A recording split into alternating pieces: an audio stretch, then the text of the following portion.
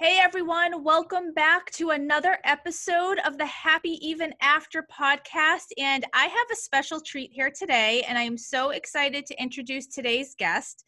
Now, we have all heard of the word influencer, but today we have a really big one here. And what I love about her, though, is that her platform is about so much more than pretty pictures or a nice filter. So let me introduce you to Malvika Sheth, who is a fashion and beauty influencer and blogger, model, and creative at heart. Her blog is called Style by Malvika, and she was rated one of the top 5 influencers by Pixely. She has had major campaigns such as with Reebok, but here's what I really just adore about her and why I knew I wanted to have her on here is she's not going to take on partnerships unless it feels good to her and unless it's authentic to her. And she's an entrepreneur really down to her core right from the very beginning. So she believes in being authentic in her work, and she speaks openly about her own struggle with body image and even critics and doubters along her journey.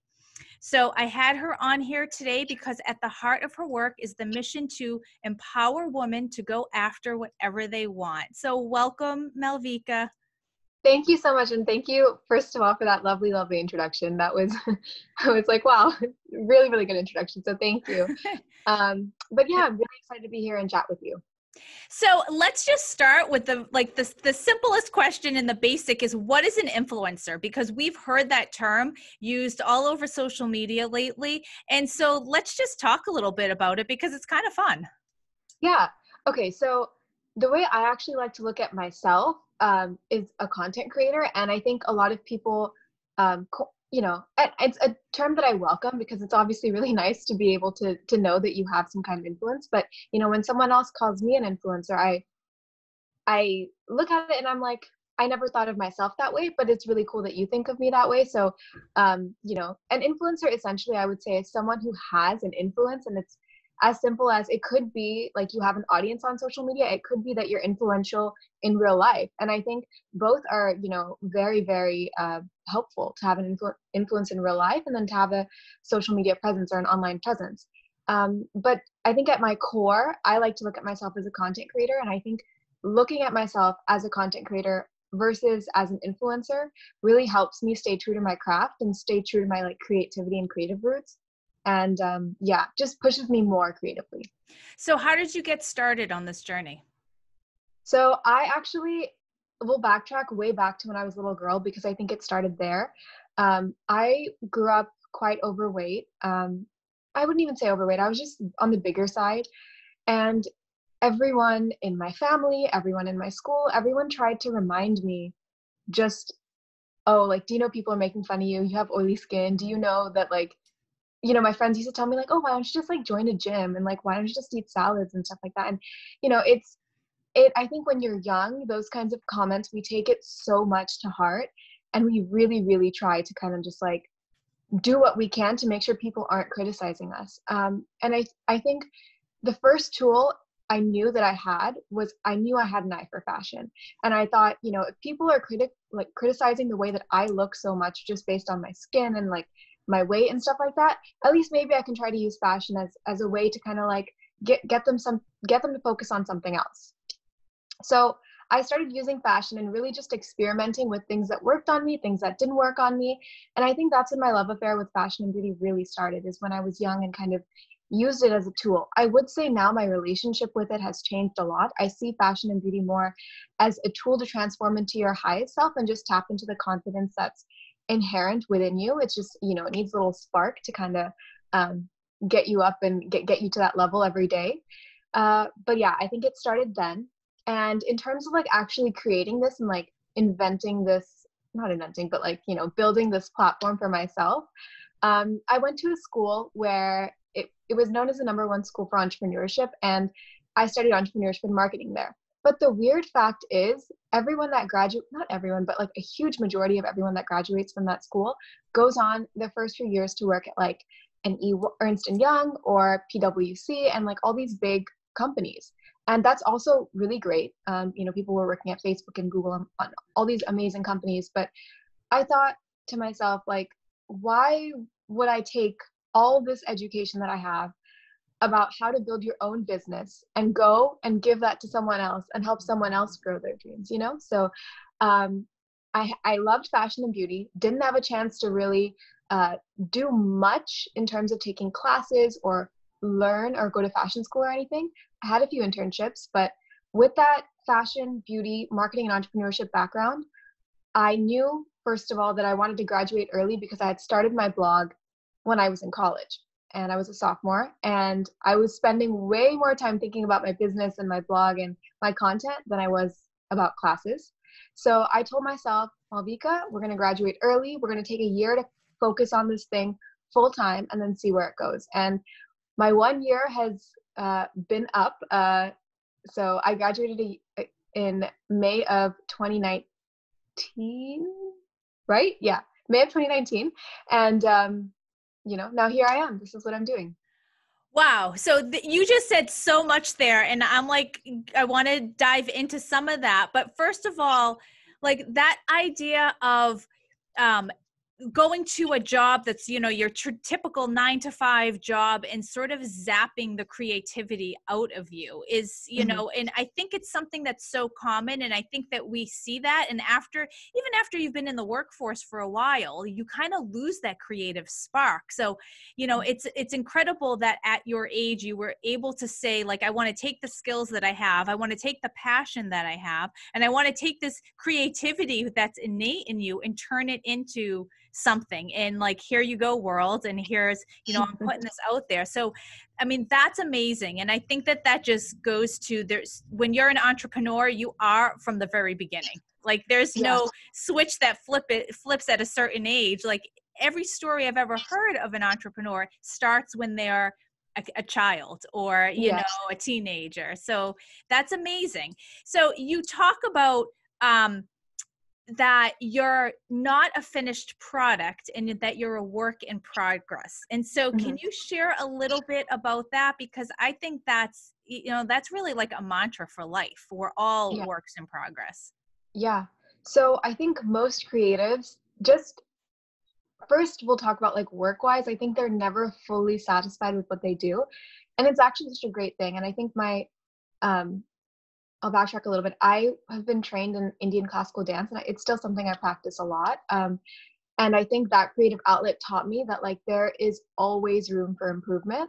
So even when it comes to like my content today, I am always, I have a little bit of self-doubt that I deal with, and then I'm like, okay, how can we make it better? How can we make it bigger? How can we, impact more people in a positive way? And one thing that I've really, really tried to do, at least over the past few months since I've been reflecting a little bit more during lockdown, is, I've understood that this, like the Indian culture that I'm, so close to is one that's not represented in my industry. So I feel like it's important for me to kind of share that a little bit more and voice my unique perspective on, just being in, staying close to Indian values and, being in the US and how I juggle those. And I think my audience has really, resonated with that, because I think so much of us deal with that. Okay, we're like modernizing and we're getting like super, just things are changing very rapidly, but how do we stay close to our roots? So that's something that I've shared quite a bit of. And that's also another work in progress, is just how am I going to, be able to, how can I say it, impact someone or, strike a chord with someone who is of the Indian culture, either whether they're fully in India or whether they're an Indian abroad, and still be able to talk about fashion and beauty. So I think that's something that I'm really working on. So how do you reconcile? Because I think you're hitting the nail on the head when you're a creative.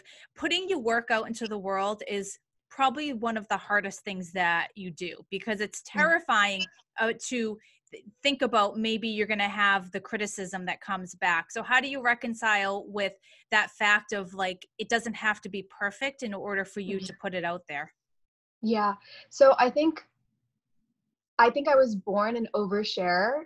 Ever since I was a little girl, I couldn't keep anything within me, whether it was I made my mom, when I was in kindergarten, I made her, like, I painted a box for her and, for her to put her jewelry for Mother's Day. And I wasn't supposed to tell her.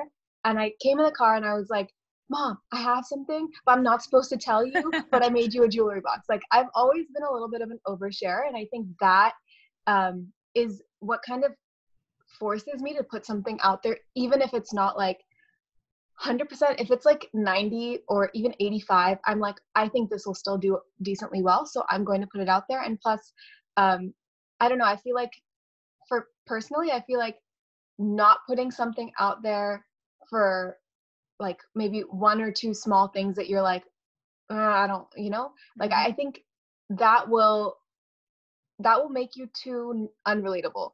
Because if you try to make everything look perfect and everything has to be perfect and perfect, and this level of perfection is kind of, if you think about it, what can be toxic about social media. So for me, it's like striking that balance between aspirational and relatable.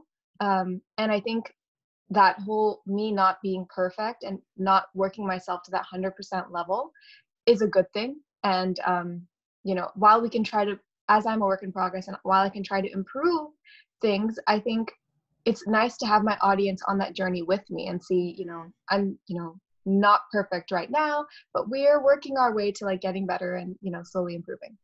And that's such a hard concept too, because I think you're right. Social media, you flip through anyone's feed, and there's so much perfection out there. But we all Yeah. know that it's not real life, and we all know things Hmm. have been filtered, and people maybe aren't sharing everything. And I think that there's sort of Yeah. been that trend to be vulnerable and to be Yeah, real and be raw, and people want that, and they want to connect to that. absolutely. So, as a business owner, as an entrepreneur, what challenges have you faced? And I ask this question because I think that there are so many people out there, and I know that I have listeners out there who have a passion project and maybe they're unsatisfied in their job and they want to make the leap, or they're doing this sort of side hustle and they're trying to decide whether they go all in or not, or just change things up completely. What type of challenges have you faced and how did you overcome them?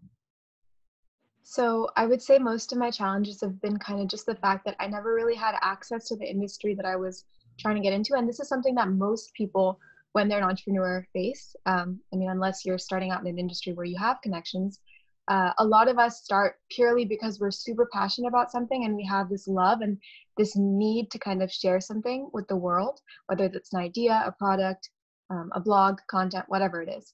So when you don't have those connections, you really have to work your confidence level up to be able to present yourself to anyone at any time. And I think growing up, having to teach myself that confidence because I was constantly just kind of looked at, I was not even given a second look. It was like if someone was looking at me, they were looking at me to criticize me or tell me how Hmm. big I was. Otherwise, they weren't looking at me at all. And I think having to build that confidence from within has really helped me as a business owner, and it's helped me in my challenges. So if my challenges are, um, so I'll give you an example. A year ago, I got hacked, and that was really, really scary for me because that was just when I had graduated from college and decided that I would be doing this full time.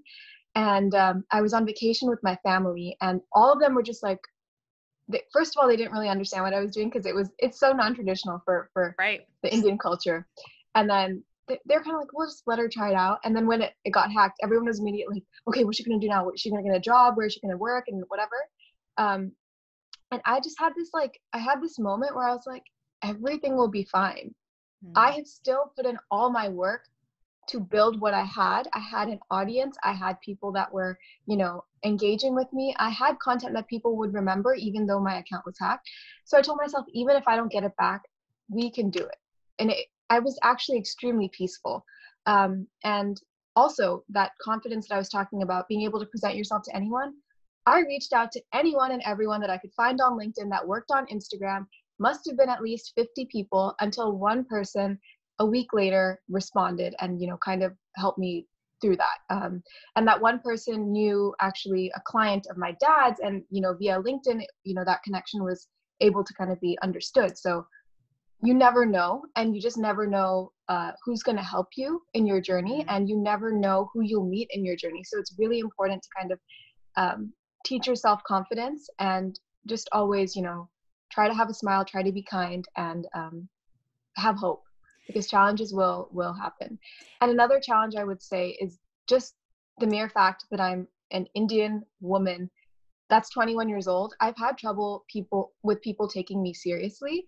So even when I'm like on business calls or like talking with a brand about collaboration, and I'm, whether it's a Zoom call or just a phone call, like people ask me, wow, like, your content is so cool. Either they'll say, but we love your content, but you're not exactly what we're looking for at the moment. Or they'll say, oh, we love your content. How old are you again? And then when I say 21, they're like, oh, you're just a baby.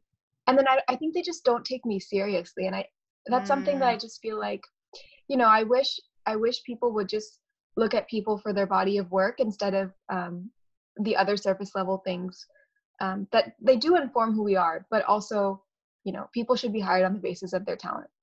Oh my God, I take you so seriously because it's just amazing what you have built up so early on, which, you can look and say, you've done this much so far. Like, what are you going to do, I will ask you that question, not right now, but there's so much more in store for you too. So, I think it's incredible. I think your spirit is incredible.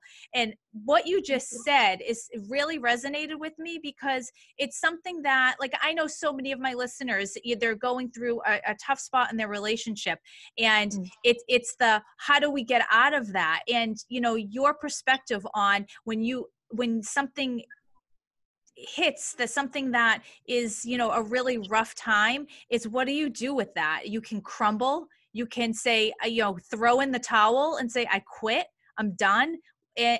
Or you can rebuild and you can say, okay, what can I do to fix this? And that's something that I've always preached to people that I work with is it's, take ownership and say, what can you do to get out of this jam? What can you do to take the next steps forward? And that's exactly what you're saying.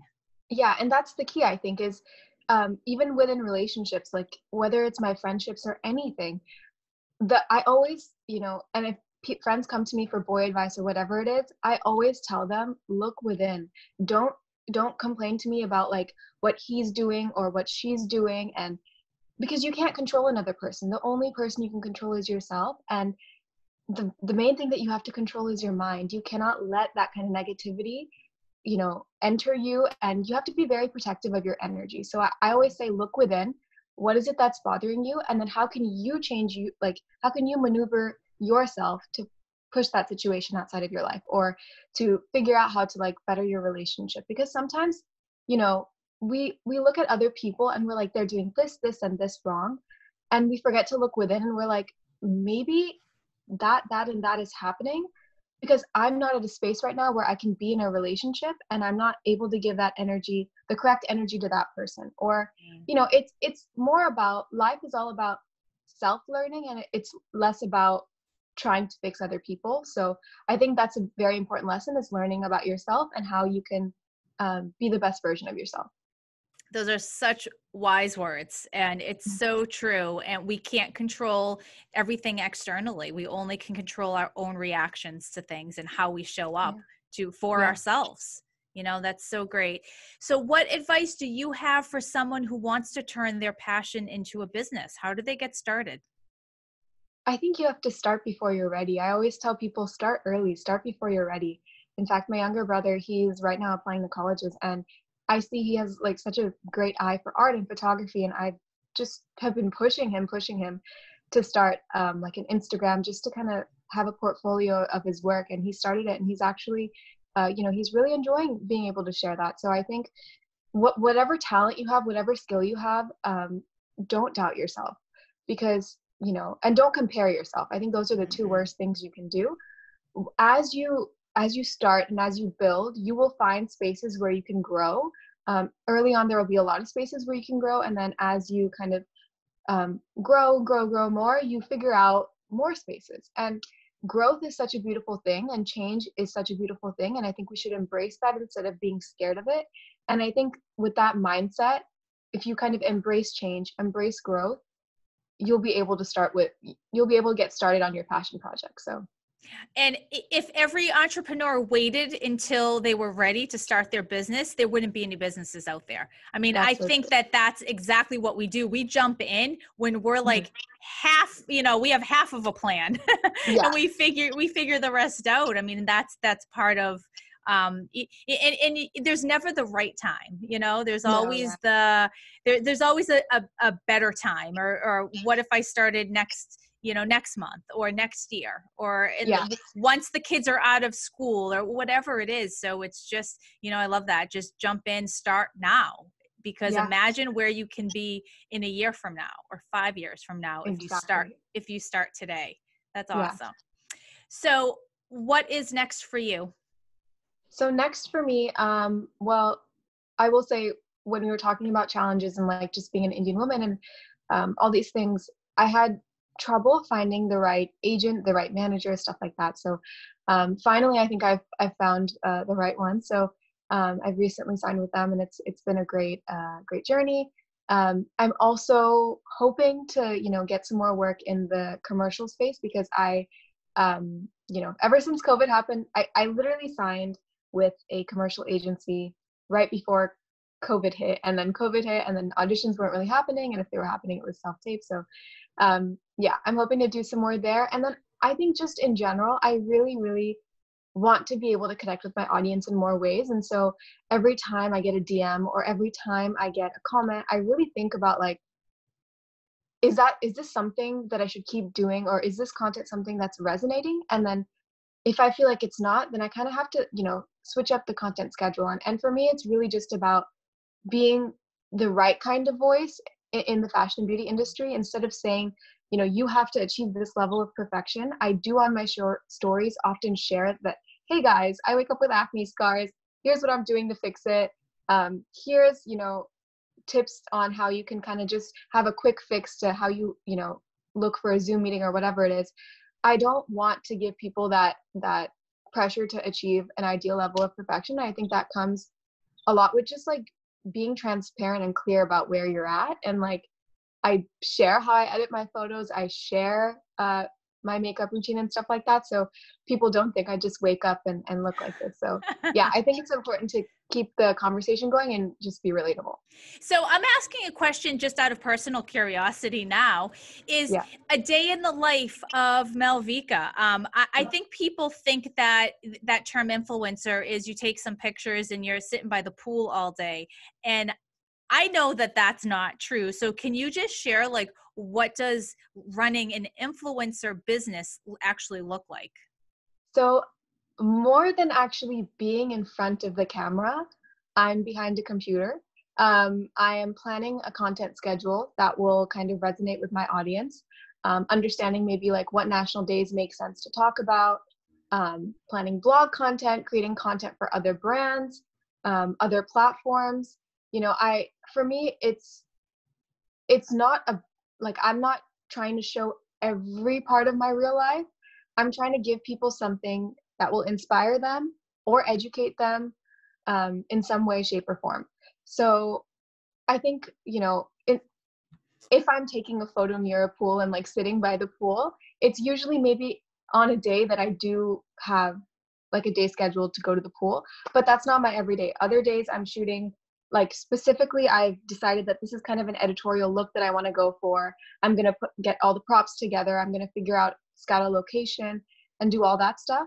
And then it's quite curated. Other days it's a little bit more relatable, but again, it's about striking that balance. And yeah, I definitely have not had a day where I've sat at a pool for a very long time or anything like that. So yeah, it's a lot about just understanding how to communicate with the audience and how to grab their attention, and much less about just living a really laid back, easy life and sharing Right. all of that. There's Yeah. a grind. I mean, Yeah. and there's definitely behind the scenes in anyone who's doing that work. There's a lot of work to it. Yeah. So the $1 million question then, in this pandemic, are you getting up every day and putting makeup on every day and getting really dressed every day? No. So I stack my content, which means 3 or 4 days out of the week, I have full days of just like shooting content. Today is one of them. I'm just going to be shooting 2 or 3 different brand campaigns today. But yesterday, I was fully in my gym shorts and an old T-shirt behind a computer with my hair in a bun. So, and I've also shared that with my audience. I've told them, hey guys, like I don't dress up every day. I love dressing up, and I think it's one of those transformational tools that helps you tap into that level of confidence. But I don't think it's realistic to expect yourself to do that every day. Right. Absolutely. Yeah. All right. So 2 final questions. One, where can we connect with you and how can we follow you? Sure. So I'm at Style by Malvika on Instagram. My YouTube is Style by Malvika, and my website is www.stylebymalvika.com.